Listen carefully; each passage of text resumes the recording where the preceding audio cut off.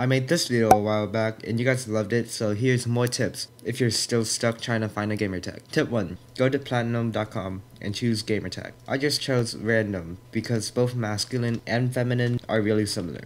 Open up a Google Doc or notepad and write down the names you like. I like to get a baseline from this and add on to it. So I found Ghastly King and Atleantine, whatever that means. You can mix and match those. So let's say your name's Jack. You can kind of match these as well. Again, this is if you literally have no idea where to start. I wouldn't recommend adding numbers unless it shows personality. Numbers just doesn't look clean unless you're trying to go for a funny or personalized look. Next is tobyscs.com. Just copy and paste any symbols if your game allows it.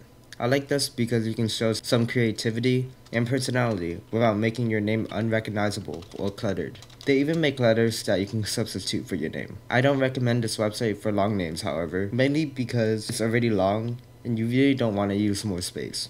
Some games don't support special characters, so beware of that. Next, go to wordnick.com and search for 4-letter words. There are some really cool words that you can add to your name or even make up a whole name. Some words obviously don't match each other, but here are some that I came up with. You can put your name into this too, if you can't find 2 matching ones you like. You can even pair this with the first tip. There are a lot of weird words as well, but I think it's still worth taking a look at.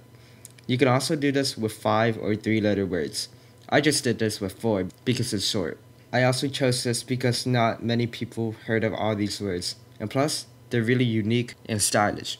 Next is just a funny name for games. Make up something stupid like Toe Clippers or No Life Loser if you don't want to get too serious about a game. People will think you're just a funny person. I've actually noticed more positive energy as well as friend requests using these names. Alright, next is more of a mistake. I don't like it when people use underscores or an X in their name. Not only is it messy, but it's also not really memorable.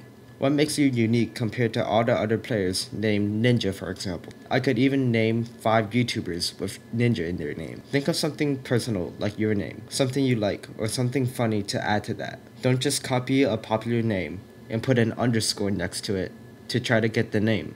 Instead, I would recommend adding special characters from before or think of a new name altogether. I would guarantee that it would look cleaner and more memorable. Next, I want to share popular streamers' names.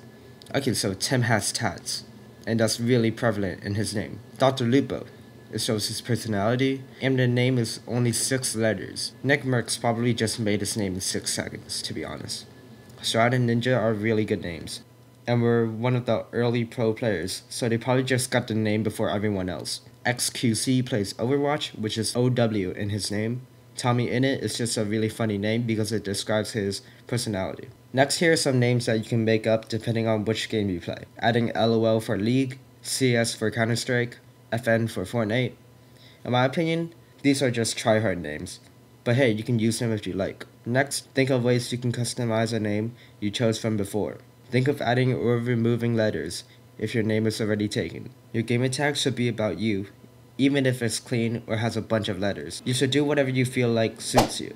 This video is just a guide for what you can do if you have no idea whatsoever or no path. Thanks for watching this continued version of Finding Gamertag.